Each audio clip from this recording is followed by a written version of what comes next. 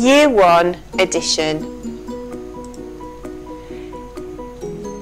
In Year 1, the children can record addition by showing jumps on a prepared number line. So a prepared number line is a number line that's got the numbers there ready for the children to use.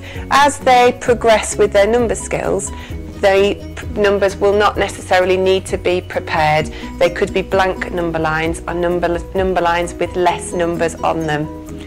In this example, the challenge given is 6 add 5. On the number line, the children would recognise that 6 is the larger number.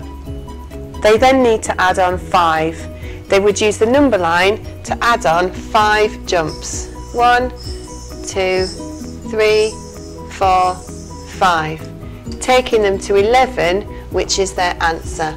So 6 add 5 is 11. This can be done for several different examples, but all of these examples are relatively simple and onto number lines that are prepared. Moving on to a harder example, we've got the example 8 add 10. This example is about adding a 10 to a number. We've got 8 on the number line. To add on 10, rather than adding on 10 small jumps, the children would be taught to add on one large jump of 10, and they would have used number squares to recognise that 8 add 10 is 18.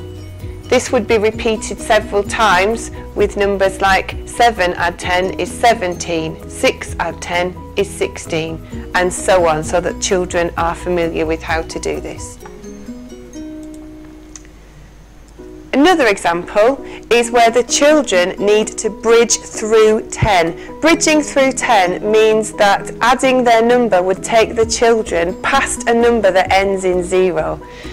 So the larger number goes at the beginning of the number line, so we're starting at 8 and we want to add on 5. Instead of doing 5 small jumps, the children are encouraged to do easier jumps and to break it down to make the number sentence more straightforward. To do this, they would jump to a number that ends in 0. The number that ends in 0 immediately after 8 is 10. The children would recognise that 8, to get to 10 from 8, they would add on 2. They might be encouraged to use fingers to count up for this. If they're struggling, they could actually count up in ones. They want to add on 5. So far, they've added on 2 of that 5. They would recognise then that they would have 3 left to add on, 2 and 3 making the 5 that they need to add on. 10 add 3 is nice and easy. 10 add 3 takes us to 13. So our answer is 13. This makes the number sentence harder still. Rather than 8 add 5, in this example we've got 18 add 5, and we take exactly the same approach. We put 18 at the start of the number sentence, we put the larger number at the start and add on the smaller number to try and make sure that we make less errors. And to add on 5, we're looking for those easy jumps and an easy jump to a multiple of 10, a number that ends in 0. The next number that ends in 0 after 18 is 20. 20 ends in a 0, so is a multiple of 10. We want to add on 5. To get from 18 to 20, we add on 2. So we've added on 2 of the 5 that we want to add. That means that we've got 3 left to add, and 20 add 3 is 23. So our answer is 23. And again, the children would be encouraged to do several examples so that they were clear on how to do this. Also in Year 1, the children would be encouraged to look at number sentences that contain symbols such as triangles or squares to represent a missing number. In the top example, we have 5 add 2 equals, and in place of a number we have a triangle. The children would be encouraged to recognise the triangle needs to be the missing number, which in this case, in this number sentence, is the answer itself.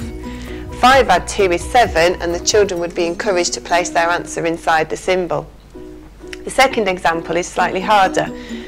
The triangle this time does not replace the answer, but replaces a number in the middle of the number sentence. So 5 adds something, in this case it's a triangle, makes 7.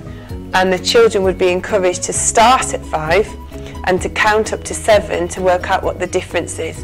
So in this case it would be 2. In addition to what we've looked at already in Year 1, the children also need to be able to record mental addition in number sentences using the plus sign and the equal sign. And they would also be attempting to solve simple problems, explaining their methods and reasoning. So rather than just simply a number sentence, they might be asked to solve a word problem such as Jack has 5 marbles, Asif has 2, how many do they have all together? And their number sentence would be 5 add 2, and their answer would be 7.